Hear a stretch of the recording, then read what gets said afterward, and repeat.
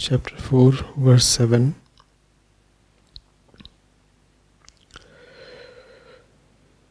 O scion of the Bharata dynasty, Arjun, whenever there is a decline of virtue, an increase of vice, then do I manifest myself. Then the questioner has quoted chapter 2, verse 12.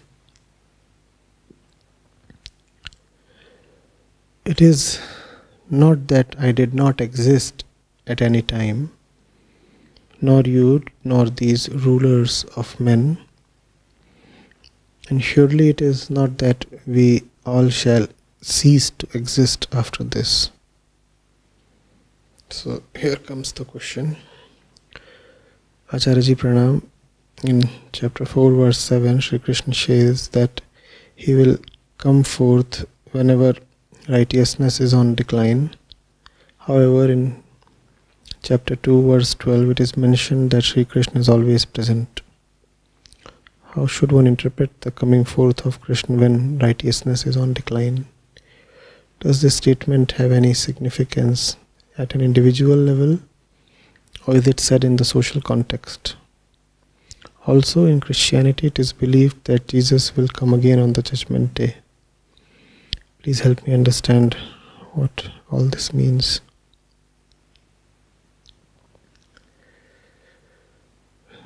Krishna is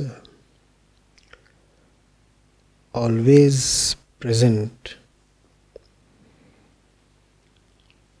as the very source of existence.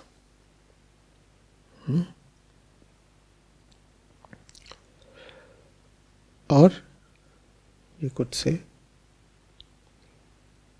within man as the center of mind. That's how Krishna is always present. Just as irrespective of what is happening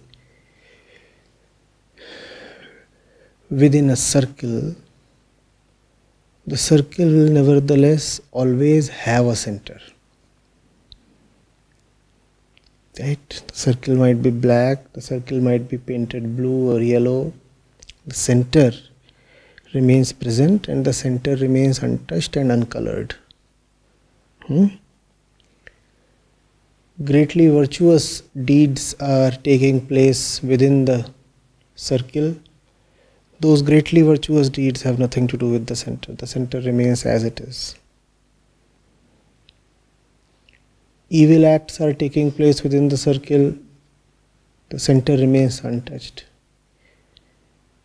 In some sense, the center does not even exist. The moment you try to point at the center, you have pointed at something tangible, and the center of the circle is not tangible at all. Even though it is the center of the circle, yet it is in another dimension compared to the circle. For the circle can be drawn, seen, filled up, and the center is absolutely untouchable.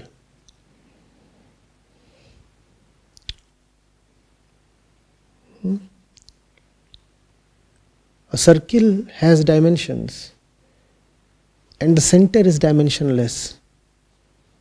So even though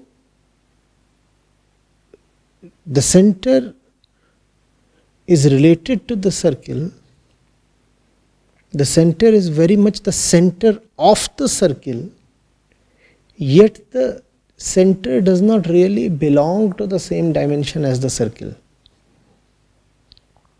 Getting it? So in that sense, in a very abstract and passive and indetectable way, Krishna is always present. Doesn't matter what is happening in the mind. Whatsoever is happening in the mind is for the sake of a final culmination. That culmination is nowhere evident in the mind. But without the presence of that ultimate culmination, the finality, that target, that objective for which everything happens in the mind, nothing would have happened in the mind. The mind is movement, right? Why does the mind move at all? The mind wants to reach somewhere. Where does the mind want to reach? Is that place within the mind? The mind wants to reach somewhere. Every thought, every action, every motivation, every emotion rides on a desire, is directed, it's targeted towards something. What does the mind want? Surely not something that is within the mind, not surely something that can be within the mind. So the very presence of the mind and its activities is an indication that something beyond the mind certainly exists. Else why would the mind have so ceaselessly kept wandering and moving and searching and asking and desiring? And every single creature in the world is asking, moving, desiring.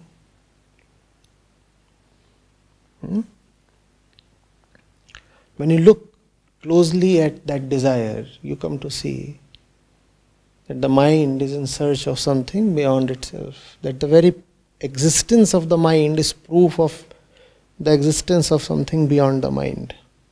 Had the mind been self-contained, had the mind been self-sufficient, then we would have led very satisfied lives. But are we leading satisfied lives? We're not leading satisfied lives. And that itself shows that the mind is gripped by a strong and very certain feeling of incompleteness, insufficiency. The mind is absolutely certain that it lacks something. That something that the mind lacks, that something that the mind is so compulsorily drawn towards is called the ultimate, it is called the truth, it is called the ending, it is called the pinnacle. It is also called as Krishna. So Krishna is always present in that way, right? And that is an abstract way. That is an immaterial way. Why is that way immaterial? Because all material ways are within the mind. And here we are talking of Krishna as the one beyond the mind, the one enticing the mind. That enticement is very central to Krishna. The very word Krishna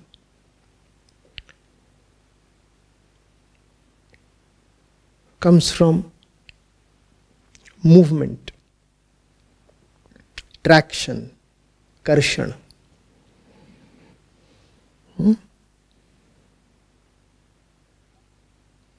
From that comes the word Krishna. When that movement is in the direction of sublimation, then you call it utkarsh. That karshan is krishnata. When that movement is away from Krishna, then you call it apkarsh. A movement away from krishnata. Apkarsh. So mind moves, and these are the only two ways in which the mind can move. If the mind is moving towards Krishna, then it is the utkarsh of mind, an elevation of mind. Whereas if the mind is drifting away from Krishna, then it is a fall, then it is a debasement, to be called as apkarsh. So that's how we explain when Krishna says that I have always been there.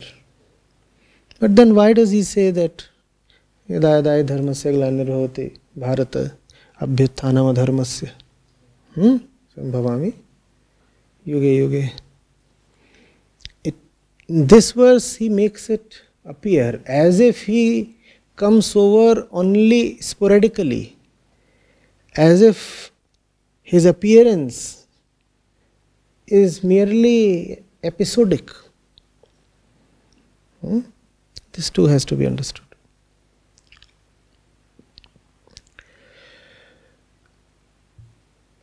The questioner has said,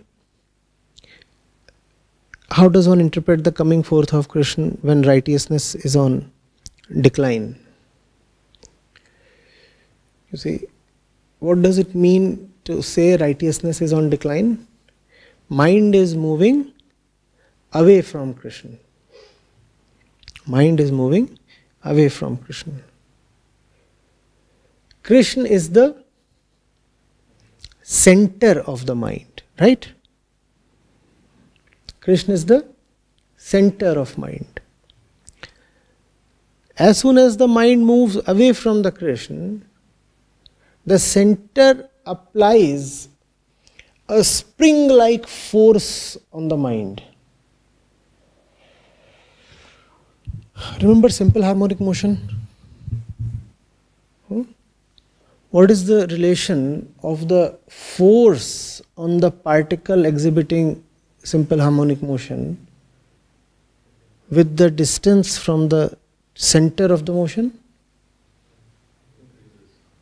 We used to say F is equal to minus kx, right? So force is directly proportional to the distance from the center. And the minus sign indicates that the force is in opposite direction compared to the direction of the motion. So if the mind is moving away from the center, the force will be towards the center. Right? If the mind is moving away from the center, then the force will be towards the center. And the force towards the center will be greatest when the mind is farthest from the center. This is what Krishna means when he says that when evil has risen to the highest, then I come over. Are you getting it? The pull towards Krishnatva, the pull towards peace, the pull towards the ultimate is the highest when you are farthest from the ultimate.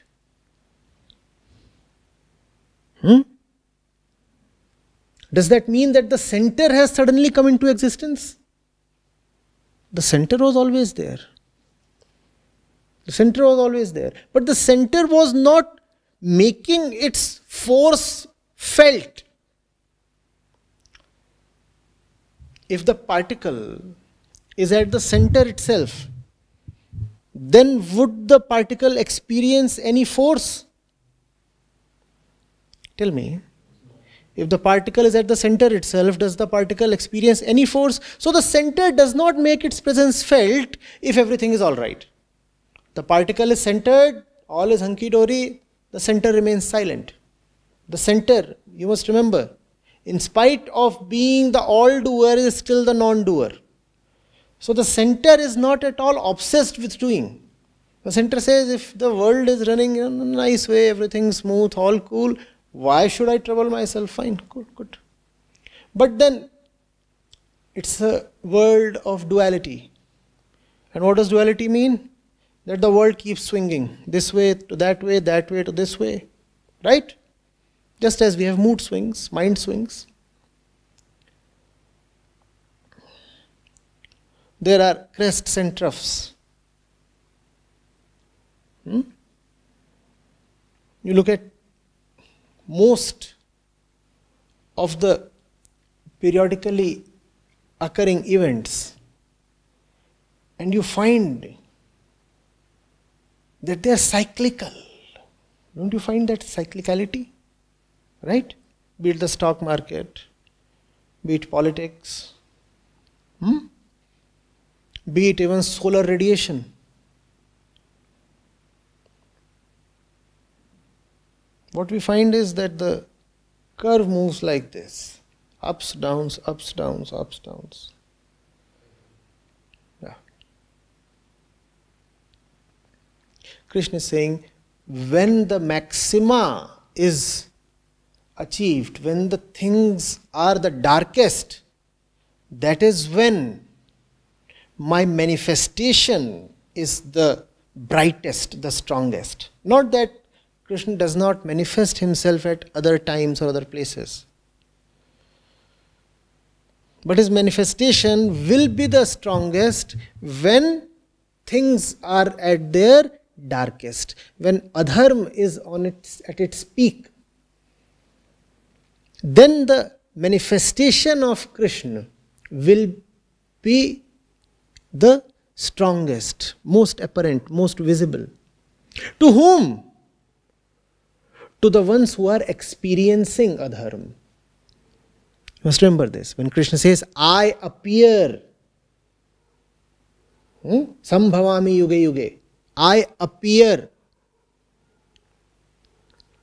To whom does he appear? Does he appear to himself? To himself, he is omnipresent. To whom does he periodically appear? He appears periodically only to those who experience those periods, who experience those swings, those oscillations. Are you getting? So when you are at your worst, it is then that the probability of change striking you is the highest. It's just that change will not strike you as per your desire. Krishna struck Duryodhana as well. Duryodhana was very much a recipient of Krishna, was he not? But then Krishna didn't quite strike Duryodhana the way he would have fancied. So it is indeed a great way to receive Krishna, or to call Krishna to yourself, by being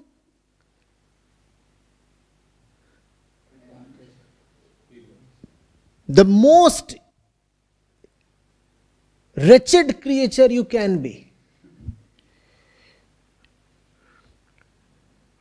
Become an epitome of evil, and it is quite likely that you will attract Krishna to yourself. But then he will not come to you with the Gita. He will come to you with the Sudarshan Chakra.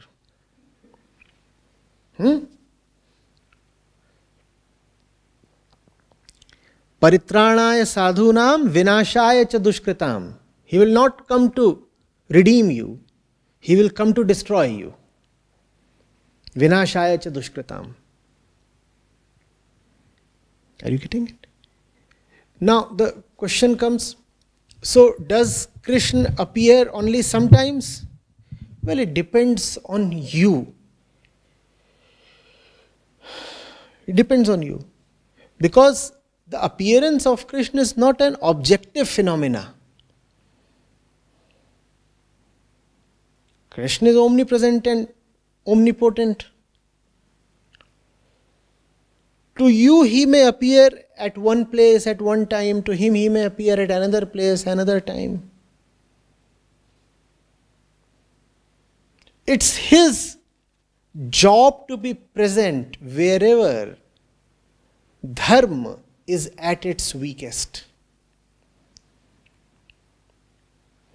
He does not come in one fixed shape or size, or with one particular name. He comes in myriad names. He is parallelly present at 1,000 places. We are not talking of some human character here. I hope we are clear about that, right? We are talking of not Krishna but Krishnatva, the essence of Krishna. We are talking of truth itself.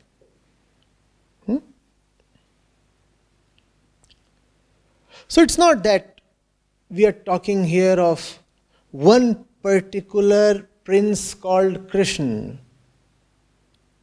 who historically surfaced around the 10th or 12th century BC. No. We are not talking here of history. We are not talking here of persons or personalities. At best, we may say that we are talking of a principle, though it is not even a principle. It's more subtle than that.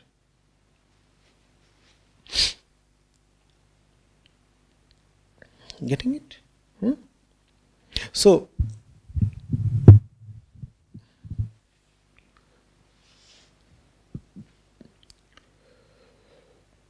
when situations take you away from peace, or to put it more honestly, when your own decisions or indiscretions or ignorance take you away from peace, then you cry out. And that is an invitation for your inner Krishna to come and redeem you. Paritranaya sadhunam. That inner Krishna might manifest himself in the form of your own energy. You find that your intentions change. You find that your own desires take a turn and motivate you to live differently. That is the appearance of Krishna within you. Or Krishna could appear in form of an event, place or person outside of you. But irrespective of whether you get charged with Krishnatva within, or you experience a particular instance of Krishnatva outside of you, the event will take place only when you want it to take place. Only when you want it to take place. Otherwise, if it has to take place irrespective of your desire, then it will take place in the same way as it happened to Duryodhana. Duryodhana didn't quite want Krishna. Krishna happened to him. But then Krishna doesn't illuminate you. Krishna strikes you like lightning. Like a thunderbolt. Are you getting it? If you have paid attention to all this, you would also might known what is the whole concept of avatar.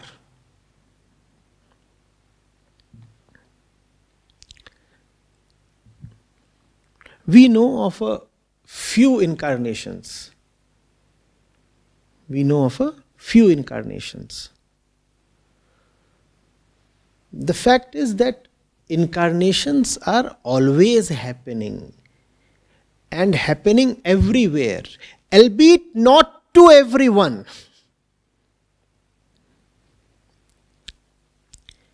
Always and everywhere, but not to everyone. They happen only to those who are ready for them. On the battlefield of Kurukshetra, is Krishna really an avatar for a Duryodhana or a Dushasan? So Krishna is there, but he is not there at all for the many thousands of soldiers and warriors. They are looking at Krishna like one looks at an ordinary mortal. Here He is one. Arjun's charioteer. So, Krishna is there, but not for everyone. Similarly, do not ask whether Krishna will come in this age or when Krishna will come.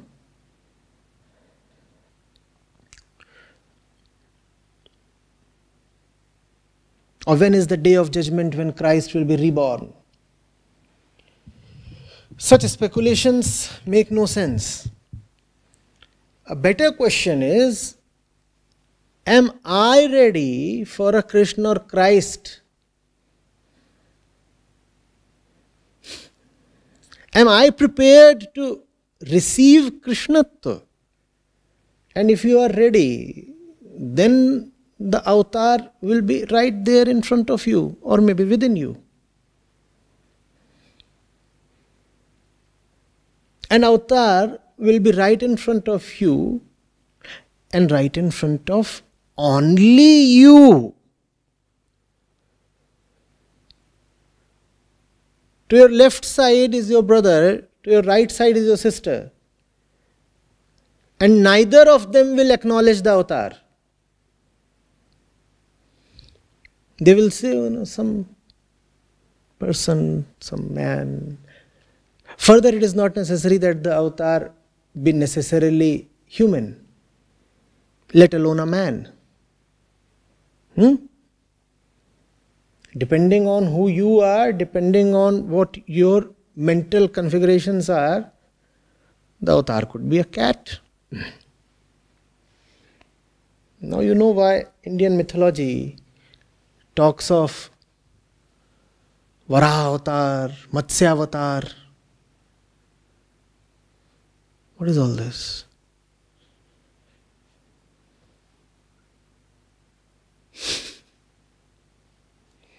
Any form, any shape can be taken.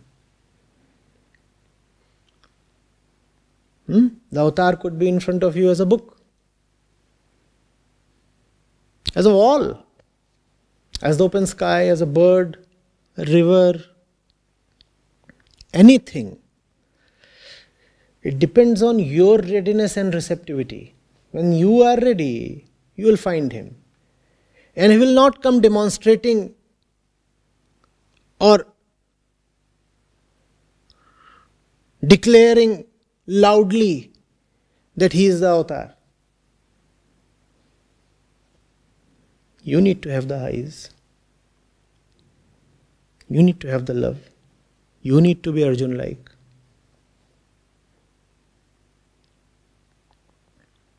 Are you getting it? So the matter is subtle.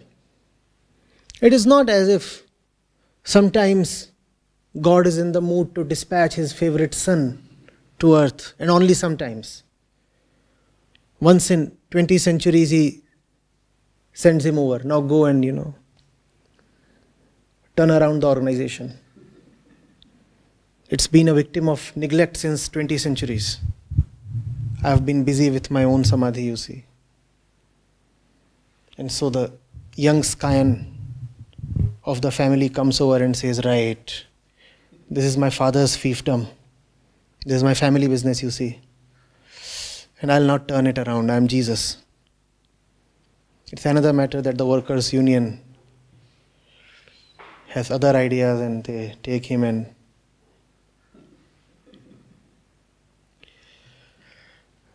these are childish stories, obviously, right?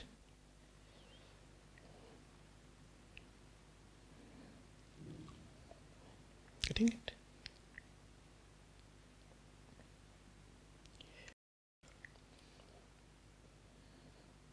The essence of Christ is the same as the essence of Krishna.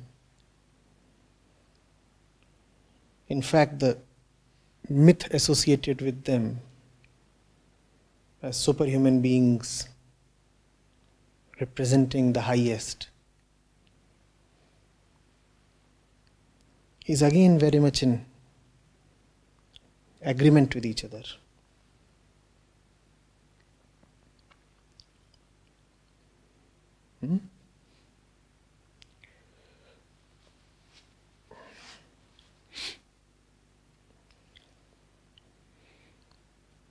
Is this clear? The avatar is not an objective happening outside of you. The avatar is an expression of your own readiness to receive godliness. When you are ready, the avatar happens to you. Either you have to be like Arjun to receive Krishna, or you have to be like Duryodhan. It is with respect to Duryodhan that Krishna says, Vinashaya cha dushkritam. It is with respect to Arjun that Krishna says, Paritranaya sadhunam.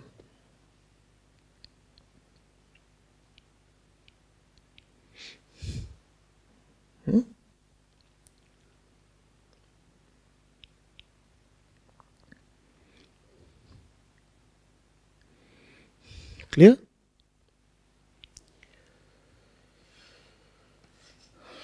We miss Krishna because we think of Krishna as the one who happened to Arjun.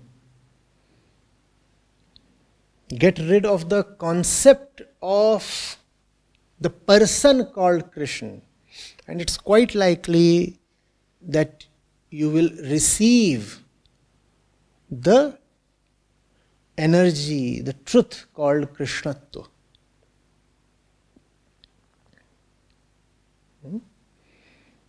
There is no age, no place, no space where Krishna is not present.